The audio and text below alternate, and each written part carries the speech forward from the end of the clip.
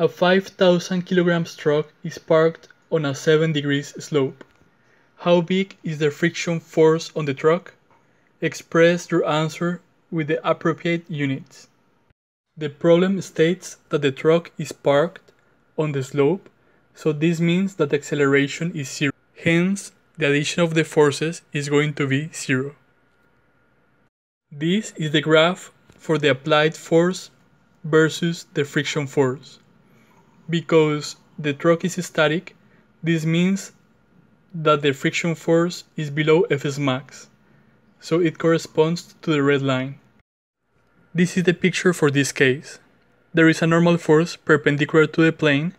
The plane has an inclination of 7 degrees.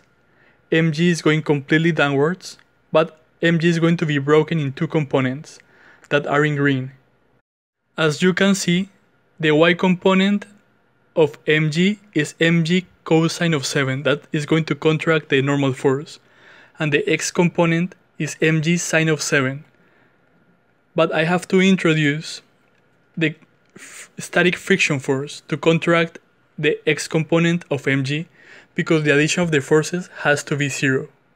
I built a force table for the addition of the forces in the x prime direction, that is the same direction of the plane, and the y prime direction, that's the direction of the normal force, perpendicular to the plane.